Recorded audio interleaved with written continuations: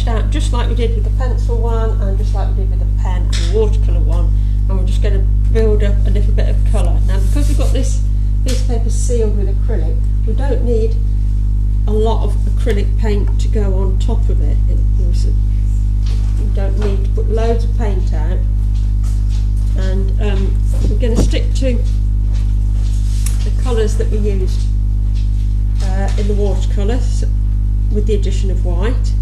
So we've got a burnt sienna, which looks a bit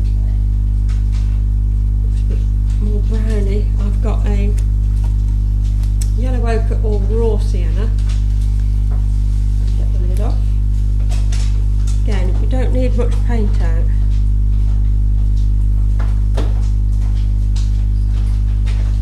And we'll need some black as well, but we'll come to that later. Now the brushes I am going to use today,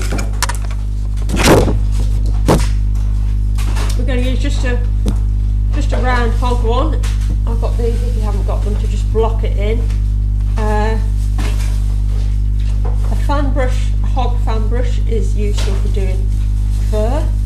Also a comb or rake or combo brush, which has got different, as you can see, different lengths of hair, is useful for doing fur, and a fine one as well.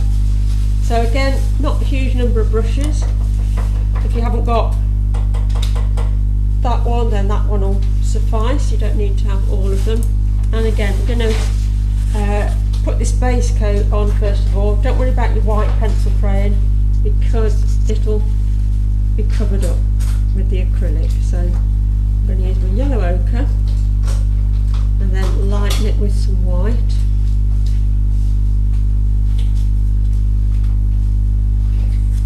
And again, thinking in the direction that the fur, just lock in this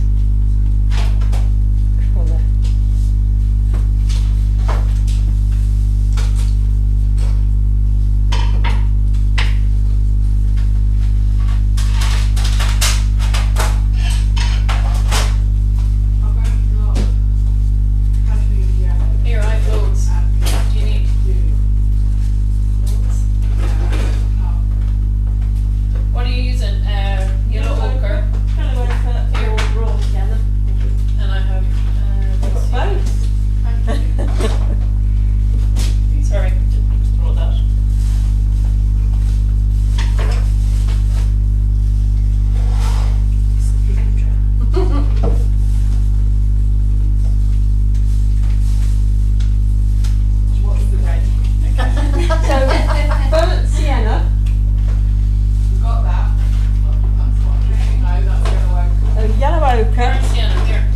So that's your sort of reddish colour.